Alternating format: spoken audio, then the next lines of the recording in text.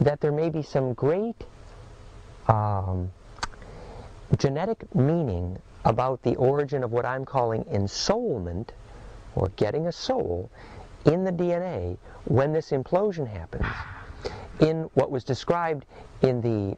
Sumerian tablets and even in the Bible as what it meant to fall, as in the fallen ones, or Lucifer, or more particularly Nephilim,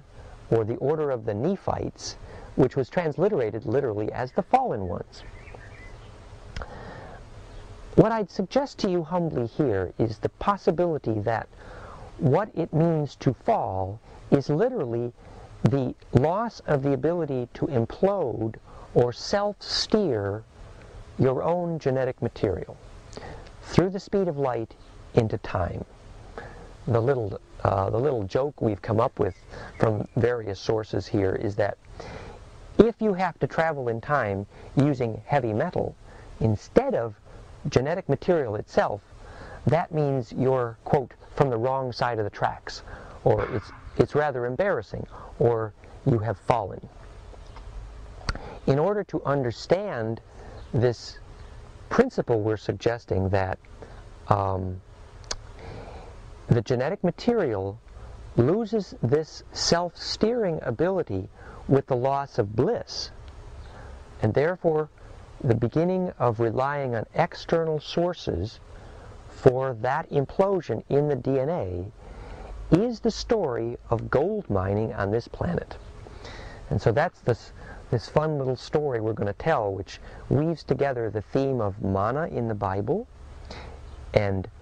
ormes, as is described by David Hudson in orthomolecular rearranged gold powder, essentially, which sounds very similar to the wormy, the worm, and the spice, as it was described in the book Dune, where you ate this powder, your eyes turned blue, and you became essentially able to steer yourself in time. And the story was that they came to this planet, the desert planet, Arrakis. And Arrakis, by the way, is literally a star in the star system Draco, from which we believe these Anunnaki came. In fact, I'd like to play you a little picture about this on the website danwinter.com/lionpath. So here is a picture of a Sumerian goddess statue. It's a goddess figurine from the Ubayyad, and here is a drawing of the way the Syrian Anunnaki versus what were called the Draco from Alpha Draconis, which is where the star Arrakis is located. And Draco, incidentally, is the shape of the Arabic letter L, and it's the layout of Angkor Wat and the pyramids at Senshi in China. And here's another drawing of a Draco from various people who believe they've seen them, and there are many. But what I'd like to play for you here is a little animation. Maybe we could zoom in on this for just a second. So here's the drawing of a Draco, or Orion Queen in that sense, morphed to this Sumerian goddess statue. And the similarity is rather evident. Now, this is perhaps a bit overdramatic, and you could say a bit speculative, and you would be right. But there's too much evidence on our planet of this relationship of ancient interventionism and culture. We just spent a delightful evening with a doctor here yesterday who told us a story about how the Mongolian culture inspired what became the Khazars, and which became the Ashkenazi, which then became the branch of the Jewish tradition, which he painted this elaborate picture of how the Bank of England and all the Masonics were all influenced by this Ashkenazi order. And so you get this kind of classic New World Order story, which all of us have heard pieces of. And one of the storals to that little Maury, however much you believe it usually is to see how our gene pool has, in a way, it seems, been parasitized, or another way to look at it is some of us believe that the Magdalene lineage was another name for the Mogs of the Aryan queens, this culture from Orion, and yet the Mag lineage becomes the inspiration for Magdalene's children, whom the Templars are protecting, and the Templars install insurance and banking for the first time in the West, which then gets bad press under the same skull and bones of Magdalene, purportedly, and the insurance and banking with the same largest navy on the planet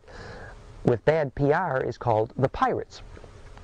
And then that same skull and bones does the insurance and banking on the psychoactive substances, which is the drug cartel of the CIA, started by the Order of Skull and Bones, regulating the psychoactive substances. And always, it's kind of a tax on access to the wormhole via access to external sources of psychoactive substance, in this case drugs. Well, if we look at the purported reputation of this Orion culture, and I reference in this regard several books, one in particular, Guardians of the Grail by Robert Morningsky, where he purports to interpret significant portions of their language based upon their genetic roots in the shape of what we would call the velociraptor. Now, this is not to say that everything reptilian is evil, because I strongly believe that that chutzpah, that strength, that power, that guts, that juiciness up the reptilian brain stem is what gives us the ability to have powerful kundalini and tantra and bliss and squirt through the stars.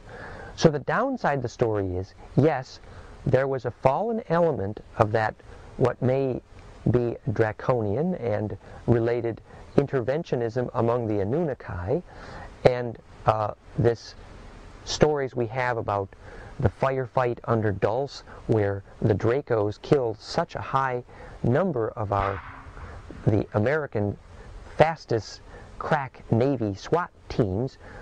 like they were flies, and yet at the same time, and also you have these many stories about abduction of humans and the eating of live glands, which you can understand, because if you lose the ability to make glandular juice, then naturally you need an outside source for that. We call that the addictive personality. Yet, on the other hand, you have this incredible story in Genesis of the Grail Kings by Lawrence Gardner, where he exquisitely narrates that this Draco family, he says explicitly, historically Draco, became our story of the dragon cult, and Sumer, S-U-M-M-A-I-R-E, as in Sumeria, the Sumerians, literally means the dragon family, or the reptiles, in Celtic, you see. So here is Gardner telling the story about how the Anunnaki fabricated the high end of their genetic experiments in the Cain and Abel story, which the word Cain, as in Cain and Abel, C-A-I-N, becomes the word C-A-Y-I-N, which becomes our word for king. And he says this is the first in the lineage of the Grail Kings. And this was, in fact, an extended experiment, and it was the same kind of genetic engineering they did to install the kings and queens in the royal houses of Europe for thousands of years that we do and think nothing of when we breed show dogs or show horses. It's the same kind of skill or activity. And we think at first this is sacrilegious, and indeed, if the bliss, if the spontaneity, if the freedom goes out of these bloodline crosses, we do indeed lose the passion and bliss that ensouls DNA. And we get, as a result, what I call the Borg Queen phenomena.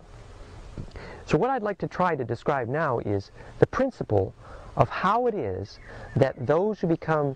externally addicted to what it is that puts fire in their blood eventually become fallen or Borg-like, which I call the addictive or mucus-making personality,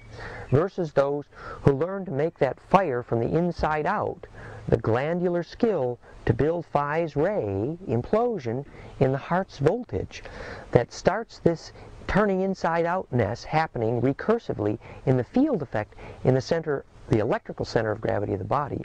that ultimately then creates the sound ponytail that braids the DNA into the implosion that in souls